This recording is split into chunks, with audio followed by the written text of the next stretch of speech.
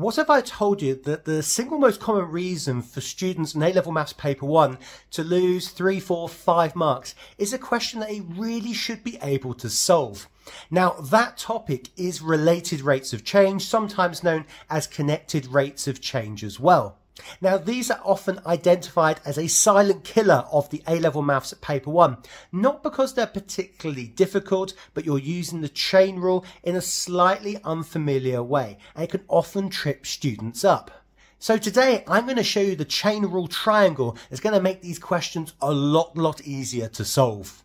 Now, the first question I often get with this topic is, where actually is it in the syllabus? And it often gets forgotten about. So I've got the syllabus out for you. This is now the 2026 updated version, although this particular topic hasn't changed. And you'll notice it's hidden down here in this section. So apply differentiation, the gradients, tangents, normals, increasing, decreasing functions, and rates of change. And it includes, I say this specifically, including connected rates of change, which I often call related rates of change as well. And so it's literally hidden within the syllabus, but we need to make sure that we can do this kind of question. So let's go through a typical exam question here. So this one here for 3 marks.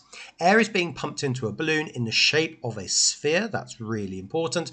So that its volume is increasing at a constant rate of 50 cubic centimeters per second. So I'm underlining very important things here. So constant rate. So give me an idea that is this topic.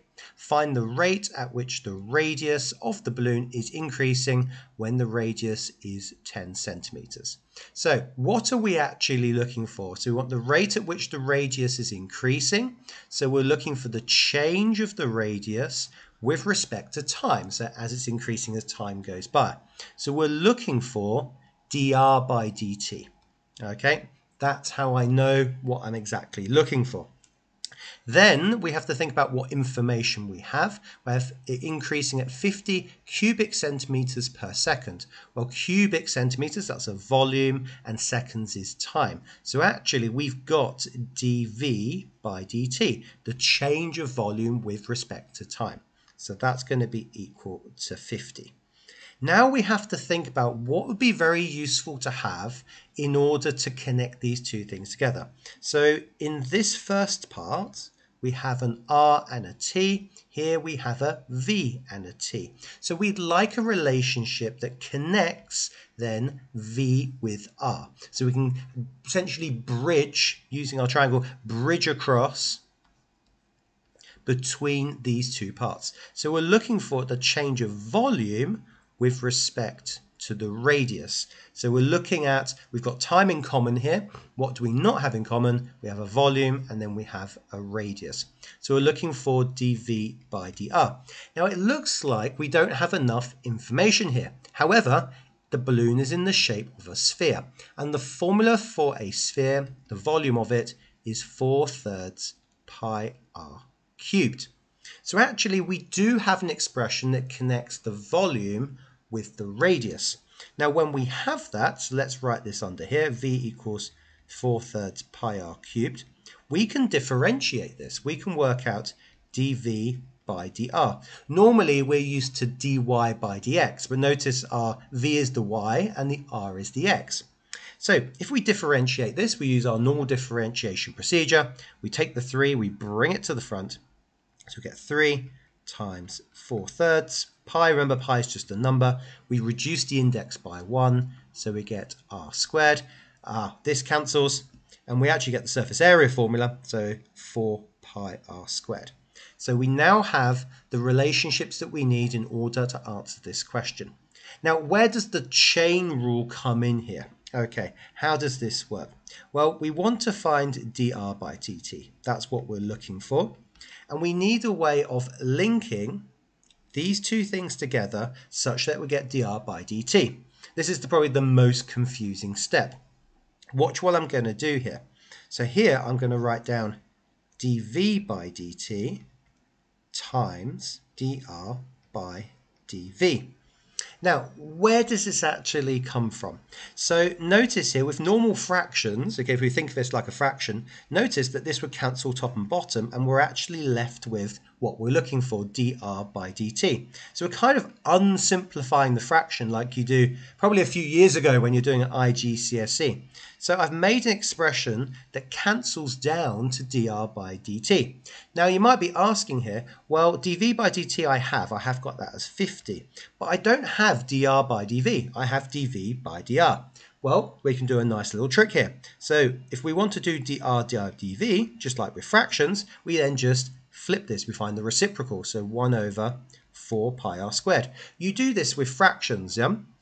So if you flip the fraction, it's the same as flipping the other side as well. So we can actually go from dv by dr to dr by dv. So we actually do have what we need. So we have 50 times 1 over 4 pi r squared, and we can simplify this down to 50 over 4 pi r squared. And again, this simplifies again. So we know that 2 goes into both here, so we can get 25 over 2 pi r squared. Now we're not quite finished here. We've just got the general rate in which the radius is increasing, but we want to find it happening when the radius is 10. So when r is equal to 10, dr by dt, when r is equal to 10. So we just put in for r 10, so we get 25 over 2 pi 10 squared. That gives us 25 over 200 pi. Again, we can simplify a fraction just like always, and that gives us then 1 over 8 pi as an exact value, which I generally prefer for these kinds of questions. So our final answer here is 1 over 8 pi.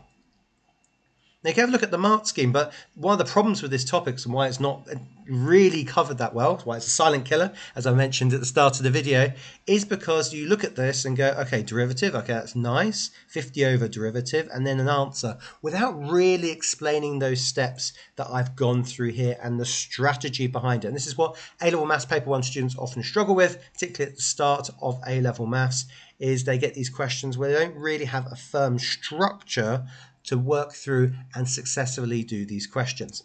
If you want to check out any more questions about related rates of change, I'll leave the video above so you can do lots of practice on this as well, and that'll be useful for you. So by using the chain rule and having this chain triangle method, this is basically becomes a simple substitution question. And that's the importance of having a game plan or game strategy. Now, how about those big trigonometry questions or those big differentiation integration questions at the end? You still need to develop the same kind of game plan.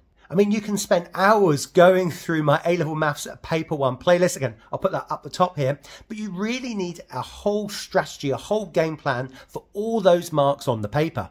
This is why I'm hosting a 90-minute live workshop on A-level Maths Paper 1 exam strategy. It's making sure you're allocating the right number of time for all those marks available, making sure you can do those difficult volumes of revolution questions that can often appear at the end of the paper, and ensuring that you have a clear strategy for those radian measure questions, which again can vary quite a lot, just like we saw with these related rates of change video.